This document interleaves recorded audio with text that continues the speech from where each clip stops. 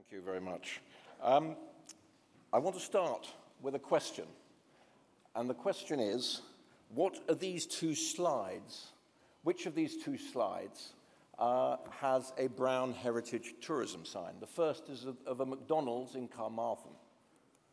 The second is Sudeley Castle, which used to be the home of Richard III, is where Catherine Parr is buried, and was the royalist stronghold in the Civil War. The answer, of course, is the McDonald's.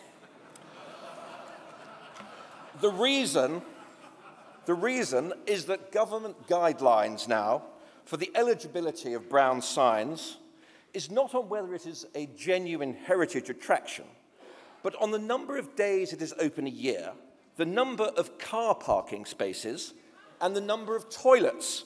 Oh yes, the great British toilet. I say of course, because under the previous two governments, heritage and tourism has been shamefully pushed out to the political fringes of debate and policy.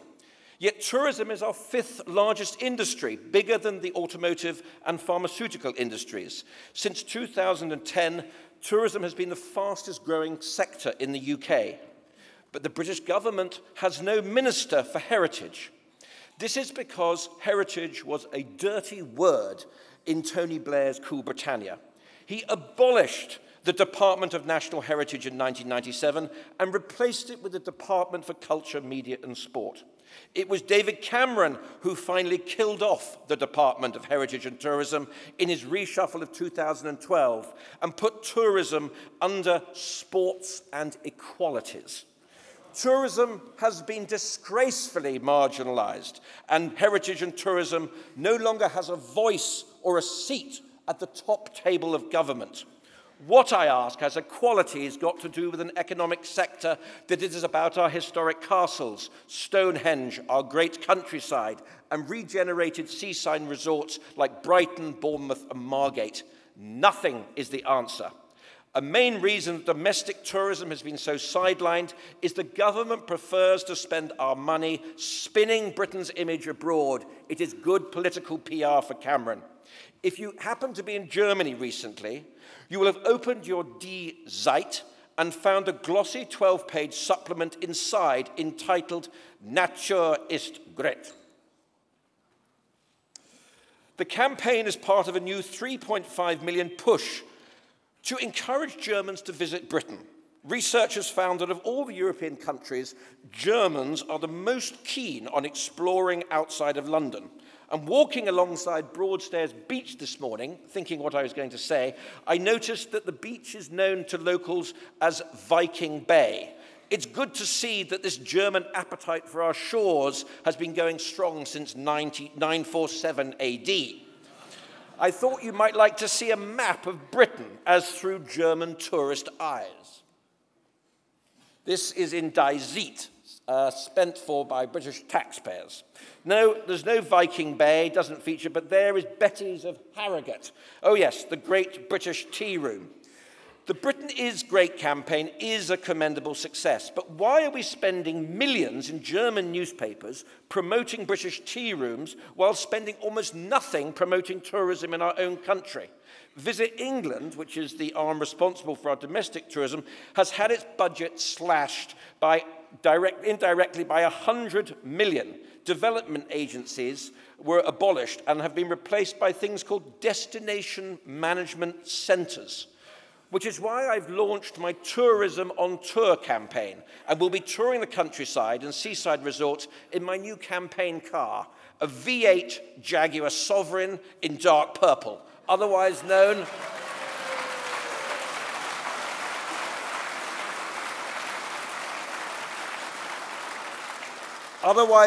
as the Purple Godiva.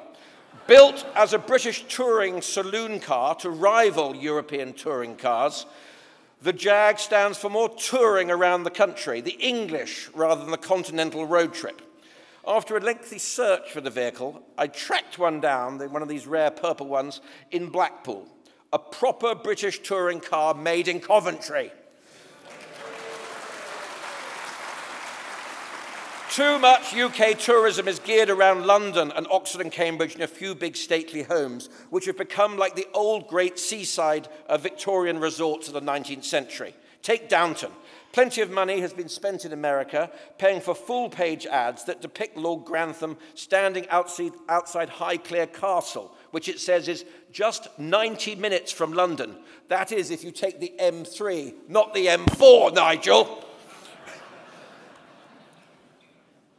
The problem is that the coalition is being hypocritical. One reason the Britain is Great campaign is not marketed across Britain is that much of what the campaign stands for, the heritage, the countryside, and the tourism that makes up the best of Britain, has been betrayed and undermined by the Tory-led coalition. And it is precisely because of this betrayal of the best of Britain that I joined UKIP and accepted Nigel's invitation to become party heritage spokesman. For a cause I believe in passionately. My cause is about saving England from rural vandalism and the preservation and protection of Britain's great heritage, architecture, and our green countryside on which our tourism industry depends. David Cameron may think the economy is their vote-winning card, but they miss the point of people such as I choose to live in the great countryside, in the part of Shropshire that P.G. Wodehouse called the paradise of England. I love living in the English countryside, not for economic or material reasons, but for our unique quality of life, which is why 12 million countryside voters across England are sick of being at war with their own communities.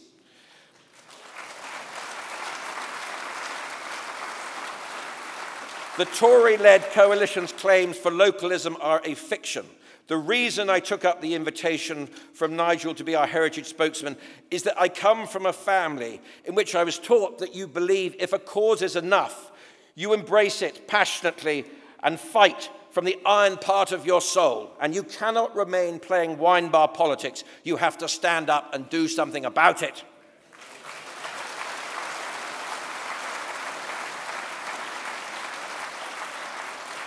To give an example of the great betrayal, the last season of Downton Abbey opened with a scene filmed inside a famous Grade 1 listed barn known as Great Coxwell Barn in Oxfordshire. Happens to be close to where David Cameron was brought up in the countryside.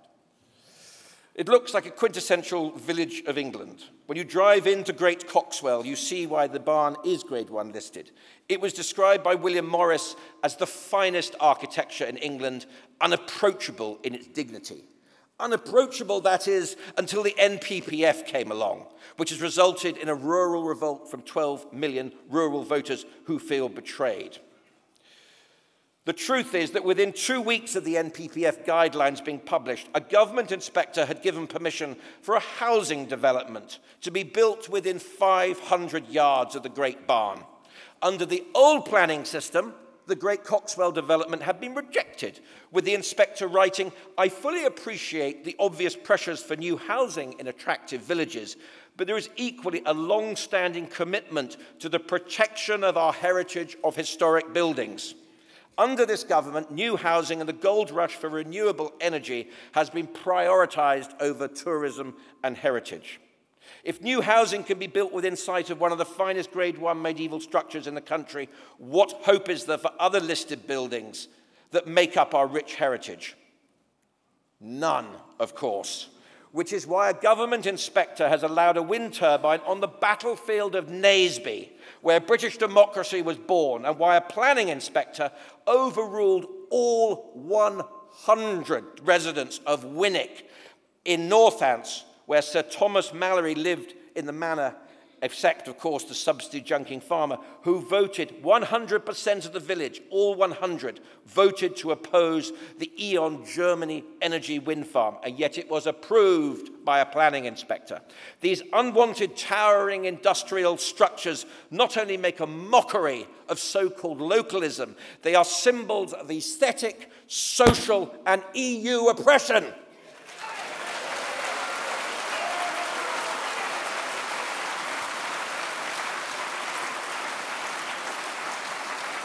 Something needs to be done about the desecration of our English countryside, as Andrew has quite so rightly pointed out.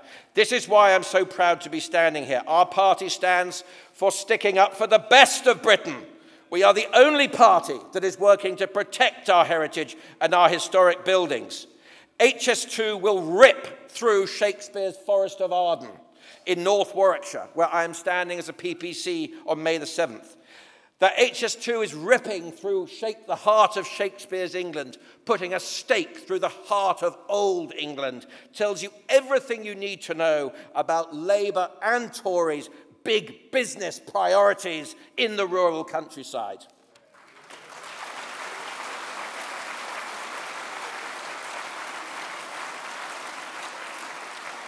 What makes Britain great is our green countryside and historic market towns like Atherstone, which used to be the hat-making capital of England. Their identity is now under threat from mass housing that will include 3 times the amount of homes that will irrevocably change the identity of these places.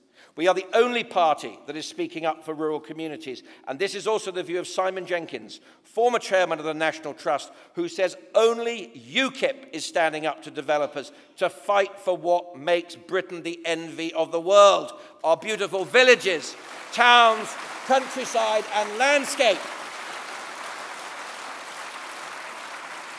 Enough is enough. UKIP will end this discrimination against our historic legacy by creating a new Minister of State for Heritage and Tourism. We will create ministers for both tourism and heritage to preserve our history for future generations. The Tory-led government have marginalised tourism with a tax regime that punishes those who cherish repairing and sharing their old buildings, whilst rewarding developers who want to ruin the historic identity of our scenic villages and market towns. UKIP will roll back Osborne's VAT policies and cut the 20% VAT levy on listed building repairs and maintenance to just 5% to incentivise the upkeep of Britain's nearly 500,000 listed buildings that are the backbone of our tourism industry. UKIP's policies will also boost skilled British workers and craftsmen, such as stonemasons, thatchers and carpenters, whose traditional skills are the lifeblood of local communities. We will introduce new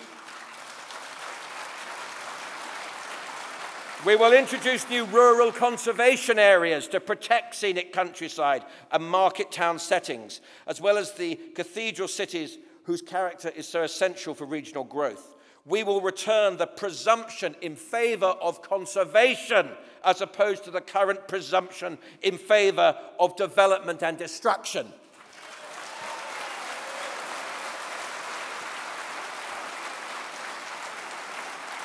I began by highlighting the nonsense that fast food restaurants can get brown tourist signs when historic castles cannot. UKIP will ensure only proper tourist signs get the iconic brown sign to make them more relevant to genuine tourism, as well as our 25,000 bed and breakfasts. We are not purely about commercial concerns. There will be signs, these will all be signs to the best of Britain.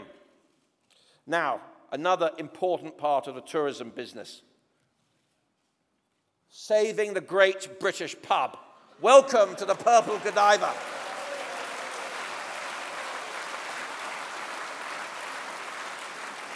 The UK has lost 21,000 pubs since 1980. Half of these closures have taken place since 2006. Taxation, regulation, and the recent decline in disposable incomes are leading causes of the decimation of the UK pub industry. The smoking ban and the alcohol duty escalator are particularly culpable and responsible for some 6,000 pub closures. A better approach under UKIP will be to reduce alcohol duty, relax the smoking ban, reduce VAT to 15% and lower it further for food sales, and scrap the late night levy. Next, the seaside economy, how UKIP will regenerate our declining coastal resorts. Politics at the seaside used to be a great British tradition, like seaside holidays. But don't be fooled into thinking that Margate is a retro choice for UKIP holding its last conference before the most important election in a generation. Coastal populations have been all but ignored by the main parties, but parties ignore coastal communities at their peril. As seen by our by-election victory in Clacton-on-Sea, a town mocked by Matthew Paris as a resort trying to die. The disaffected coastal vote can have a political sting sharper than any jellyfish.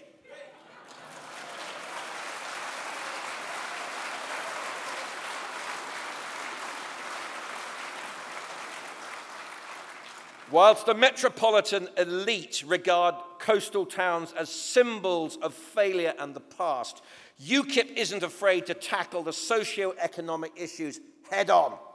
Blackpool, ranked as one of the most deprived local authority areas in the UK, holds up a broken mirror to the worst problems.